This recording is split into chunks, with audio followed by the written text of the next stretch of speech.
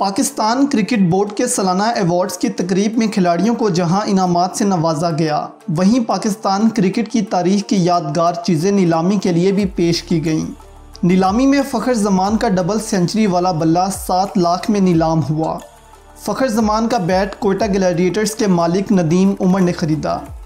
शाहिद अफरीदी का दस्तखत शुदा बैट 10 लाख में नीलाम हुआ, जो सबसे बड़ी बोली थी। 2017 की चैंपियंस ट्रॉफ़ी में इस्तेमाल होने वाले सरफराज अहमद के दस्ताने 6 लाख रुपए में फ़खर ज़मान ने ख़रीद लिए। चैंपियंस ट्रॉफ़ी की शर्ट 5 लाख जबकि वर्ल्ड 11 की टीम का ऑटोग्राफ शुदा बैट 4 लाख रुपए में नीलाम हुआ।